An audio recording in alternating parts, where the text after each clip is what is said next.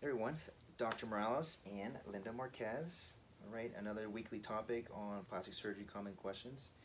And one of the surgeries I do quite often is called a tummy tuck. And it's one of the bigger recoveries as far as, plastic surgery. It takes a little bit longer time.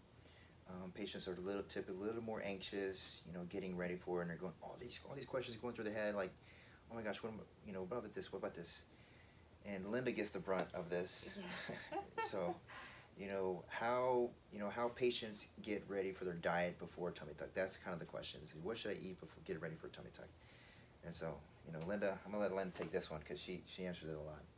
So we want you guys to eat healthy. We want you guys not to go, on these bench diets and go cutting everything out. Just eat healthy, cut out the fats, all the stuff that's not good for you anyway, that you should not be having. Yeah, processed foods. Mm-hmm. Stay away from the processed foods that makes you feel bad.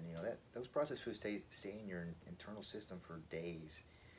So that week leading up to your surgery, really want to avoid those processed foods, heavy, greasy, spicy foods. If you're eat a lot of those, start eating cleaner. A little more easier your body to digest, especially leading up to days before your surgery. That is really when it makes a big difference. So think about getting your body ready to go run a marathon.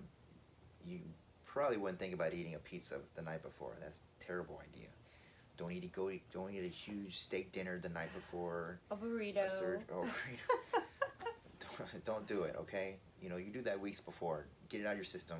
Get those cravings out, and then start getting your body ready. You want it to be in the best condition possible. Get ready for your surgery. So, anyway, great question.